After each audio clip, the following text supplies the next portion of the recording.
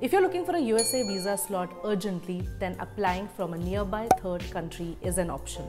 But should you take it?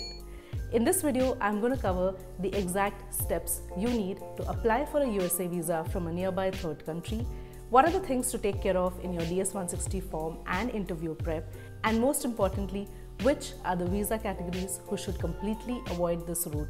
Keep on watching.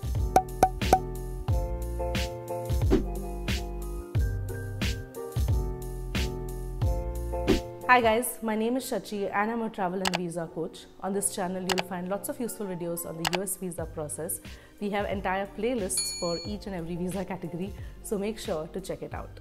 Given that the wait time for USA visa slot in India is still quite significant and those slots have been opening up in 2023, it is still random and it is still sporadic. Applying for a USA visa from a nearby third country is an option which is gaining quite a bit of popularity. From India, the nearest countries with the shortest wait times are Singapore, Malaysia and Thailand, which means that you can apply for a USA visa from the US Embassy in Singapore, in Kuala Lumpur and in Bangkok. So let's start this video by understanding what are the exact steps you need to apply for your USA visa from any of these third countries. The first thing that we need to do is to understand about the CGI Federal website. CGI Federal website is where you book your USA visa appointment.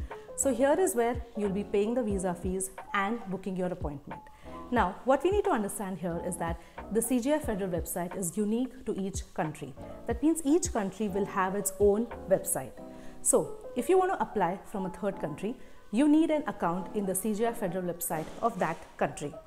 Which means that if you want to apply from Singapore, then you need a CGI Federal account in the CGI Federal website of Singapore.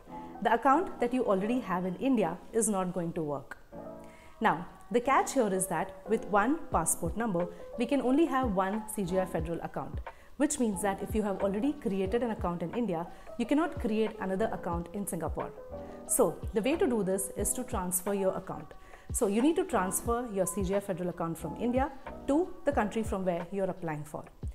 The way to do this is to log into your CGI Federal account, and when you log in, on the left you will see that there is a provide feedback option. So use that, contact the customer care and ask them to transfer your account to the country of your choice. Now once all of this is done, you will finally have an account in the CGI Federal website of the country from where you are applying from, and there you need to create a login and a password, and now you are all set to start the visa application process. Once your account is ready, you can start with the next step, and that is to fill the DS-160 form. So if you look at the DS-160 form site, you will see that here also you need to select the country of your choice. So pick the location from where you want to give the USA visa interview and start filling up the form. And in embassies like Singapore, Kuala Lumpur and Bangkok, you also need to upload the photo yourself for the DS-160 form. So this is something which is not there in India, because in India the photo gets taken at the biometric, but from these third countries you need to upload the photo yourself. So make sure that before you start the DS-160 form, you have the photo with the correct size and the specifications ready with you. So once your form is submitted, the next step is to pay the USA visa fees. Now, though the account can be transferred from one country to another, the USA visa fees cannot be transferred. So even if you have paid the visa fees in India, that's not going to be valid anymore. You will have to pay the fee again from the country where you're applying for. So if you're applying from Singapore, Kuala Lumpur or Bangkok, you'll have to pay the USA visa fees again. And once you do that, you will be able to schedule your appointment. So these are the three basic steps. To summarize it, you need to have a CGI Federal account from the country from where you're applying from. If you already have the account in India, transfer that account. You need to fill the DS-160 form, make sure that you upload the photo correctly, and you need to pay the visa fees again and schedule your appointment. So I hope that now you have a clear picture of how to apply from the country of your choice. If you're still here, still watching this video, do give this video a thumbs up and comment below which embassy or which location are you looking for applying from. So whether it's Kuala Lumpur, Bangkok or Singapore, comment down below and let us know. Now that we've understood the steps to get a visa appointment, let's look at what are the pointers to take care of while filling the DS-160 form and for the interview prep. The first point to remember is that all the old forms are visible to the visa officer. So no matter from which country you're applying from, the USA visa officer is able to see all the old DS-160 forms submitted and the old interview experiences as well. So make sure to maintain consistency when you're filling the form. do not give contradictory or do not give any new information which did not exist earlier. And also, you still need to indicate about all your previous refusals. So even if the previous refusals were from a different country, you will still need to indicate it in the form. And the second point, and this is highly important, is that you will not be able to edit the form once you have submitted it. Unlike in India, where we are able to edit or fill a new form till we go to the biometric, in countries like Singapore, Kuala Lumpur and Bangkok, once the form is submitted, they do not allow you to edit or fill a new form. So be extra careful when you fill your DS-160 form. Make sure that you review it and proof check it. If you need our help in filling or reviewing your DS-160 form, do reach out to us. The link for this is in the description box below. The third point to note is that you need to be really careful when you fill the work and education section of the DS-160 form. This is one part of the form the visa officers really zoom in and focus on because it gives them an understanding of your background and profile. Remember that the visa officer is from a different country, so he might not have the same level of familiarity or the same level of understanding as a visa officer in India. So when you fill your work and education section, you need to be really clear. Don't leave anything to the imagination and don't make anything vague. Also, we get a lot of questions on how to fill the monthly salary. Remember that the monthly salary is in the local currency. So fill it as per the currency from where you're applying from. So if you're applying from Singapore, the monthly salary should be in SGD. If you're applying from Thailand, the monthly salary should be in Thai baht. And if you're applying from Malaysia, the monthly salary should be in ringgit. And the next step to take care of is for your interview prep. Now, in addition to all the questions that you would prepare for the interview, it's really important to be prepared for the question, why are you applying from this country? Or rather, why are you not applying from your home country? Now, depending upon the purpose with which you're applying, this answer could take different forms. If you're applying for a B2 or a tourism visa, then you could say that you have clubbed applying for the USA visa appointment along with a tourism trip to that country. So let's say that you planned a 1-week trip to Singapore, and along with tourism in Singapore, you also wanted to apply for the USA visa for your future travel needs. If you're applying for a B1, that is business visa, then you could clearly explain what was the requirement for you to be in US within the stipulated time period. Maybe you had to attend a conference which was already scheduled for that particular date, or maybe your company wanted you there in US for an important event or important meeting. And in such cases, make sure to carry supporting letter from your employer or supporting letter from your office, and you can supplement your answers and show this letter to the visa officer. And the third category is any emergency need.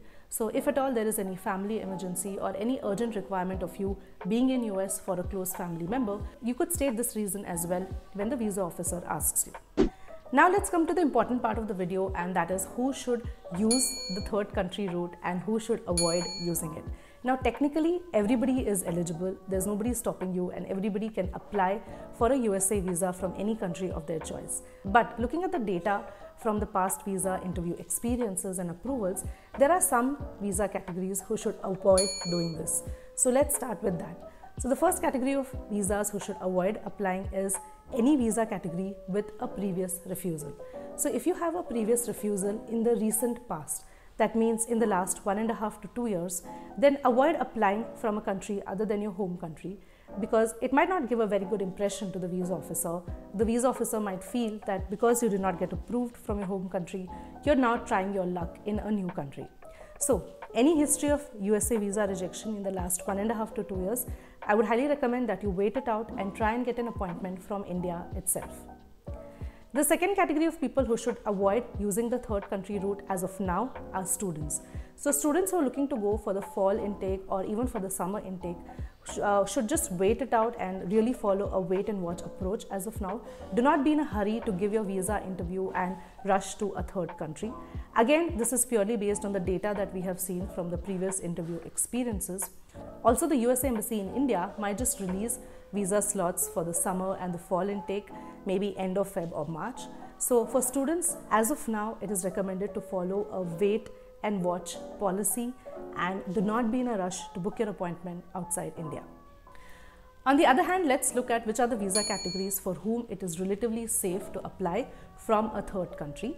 So first is the B1, that is the business visas. So if you have worked with your company and you have a good track record of experience and you have the supporting letter from the company which clearly states the need for urgent business travel, then go ahead and apply for the B1 visa from a third country.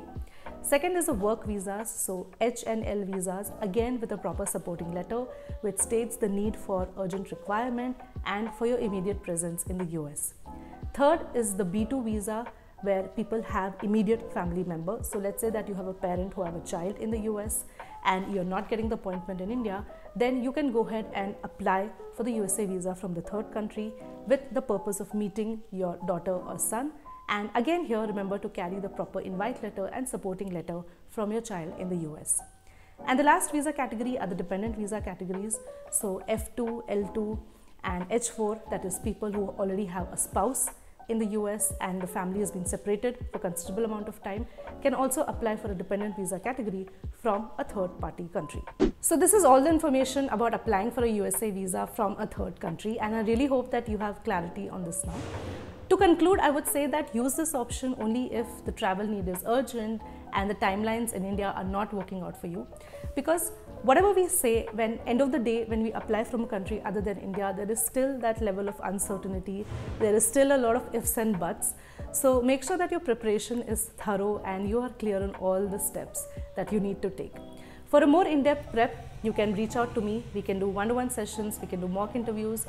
We also have structured packages to take care of your entire USA visa journey. The link for all this is in the description box below. And there are a bunch of free downloads as well to help you in your interview prep. So do check all of it out. If you have any questions, feel free to leave it in the comment section below. You can also DM me on Instagram. My Instagram handle is @shachi.mall. And as usual, we'll be coming up with a lot more useful videos. So stay tuned, stay subscribed. Signing off for now. I'll see you in the next one. Bye.